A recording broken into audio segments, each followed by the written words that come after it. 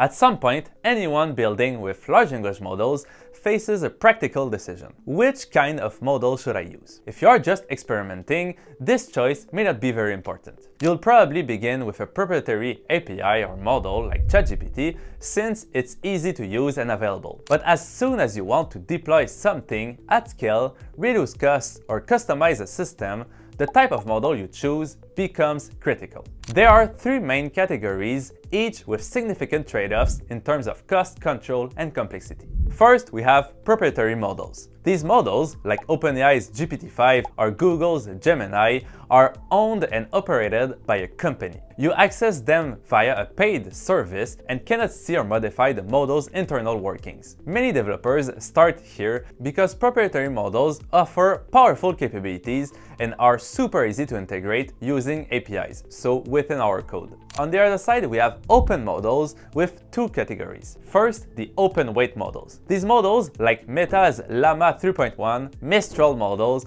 or even Gemma models by Google, are released with their weights available to the public. However, they aren't fully open source. The training data and methods are usually kept private, and licenses can have restrictions. Open weight models give you transparency and flexibility to run them yourself while still benefiting from cutting-edge performance. And lastly, we have open source models. Truly open models shared not just the weights. Which means that yes, you can implement them yourself, like the open models, but you can also understand everything behind it. Which means they also provide the training code, the data, and the methods. All this is under permissive licenses. They maximize control and reproducibility, but they often fall short of the best proprietary or open weight systems in performance, which might not be an issue in most cases.